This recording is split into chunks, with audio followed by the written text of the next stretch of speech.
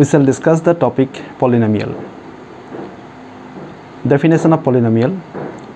The polynomial is the algebraic expression consisting of variables and coefficients that involves the operations like addition, subtraction, multiplication and non-negative integers. Now what is the non-negative integer here? We have to see the exponent of each individual term in the algebraic expression. The exponent should be a non-negative integer like 0, 1, 2, 3, 4, etc. It cannot be negative or it cannot be a fraction. Okay, otherwise it will not be a polynomial. Different types of polynomial. If the polynomial consists of one term, then it is called monomial. If the polynomial consists of two terms, then it is called binomial. If the polynomial consists of three terms, then we say that it is a trinomial. But if the polynomial consists of many terms, including one term, two terms, three terms, all will be called as polynomial. Next, degree of a polynomial. Degree of a polynomial is the highest exponent of the variable involved in the polynomial. There may be many terms in the polynomial. Each individual term will contain certain exponents. For example, in this case, in order 3, 2 are the exponents of each individual term of the polynomial. But as 3 is the highest exponent in the polynomial, so 3 is the degree of the polynomial. Similarly, in this case, 2 is the degree of the polynomial. Next, how we write a polynomial.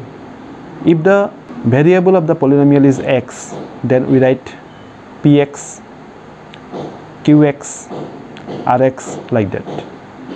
If the polynomial consists of the variable y, then we write py, qy, etc.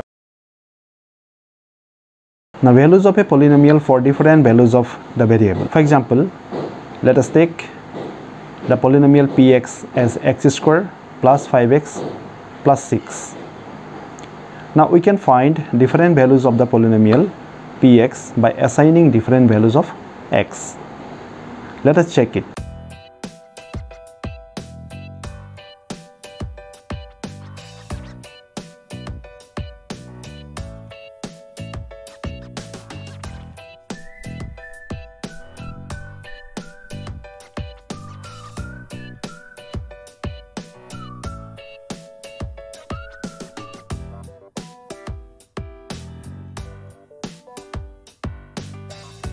So the values that we get for px,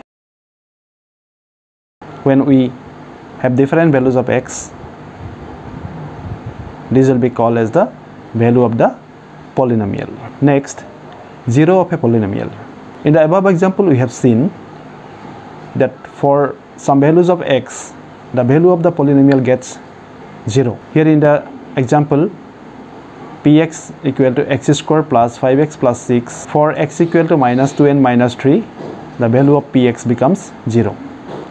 So these minus 2 and minus 3 are the zeros of the polynomial.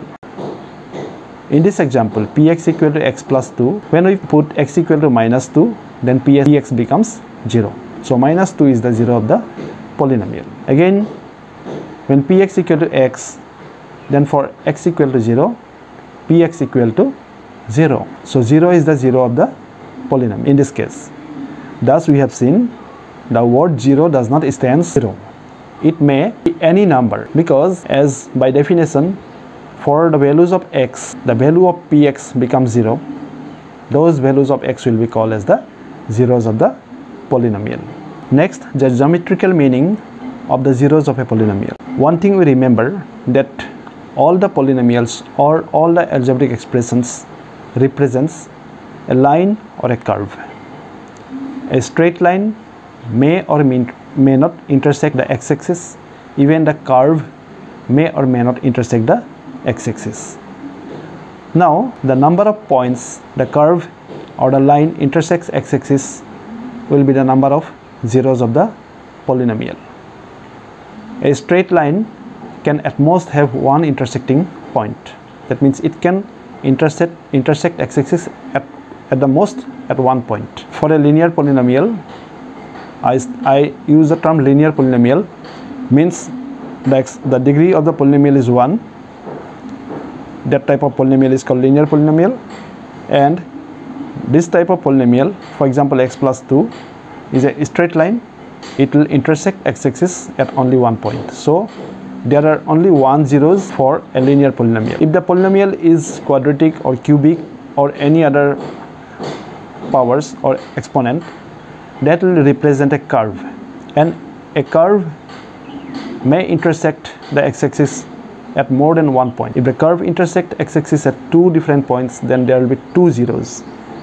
If the curve intersects the x-axis at 3 different points, then there will be 3 zeros. If the curve intersects the x-axis at 4 different points, then there will be 4 zeros.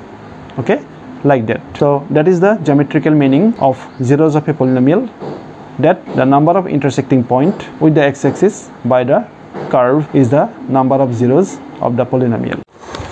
One more thing you have to remember at the same time, that a line or a curve may not intersect x-axis like this. You can see here, if the line or the curve does not intersect x-axis at all, then we will say that there are no zeros for this polynomial. Okay, no intersecting x-axis means no zeros.